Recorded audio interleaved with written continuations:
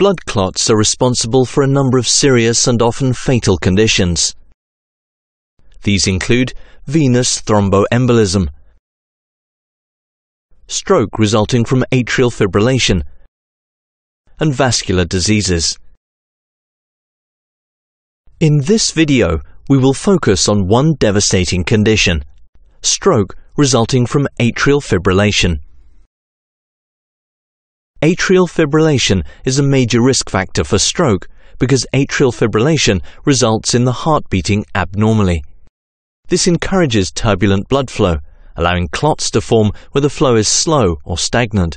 If some or all of a clot then travels from the heart to the brain, it can block a blood vessel and stop the supply of oxygen to brain cells. This can result in a stroke.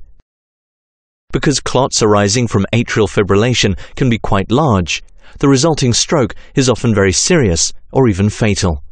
The burden of death and disability arising from atrial fibrillation-related stroke is appalling. In Europe and the USA, the number of people with AF approximately doubles every 10 years after the age of 65.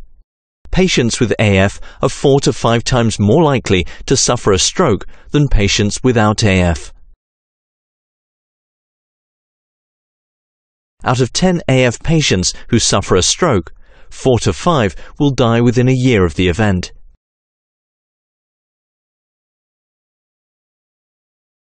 Preventing blood clots in patients with atrial fibrillation is therefore crucial.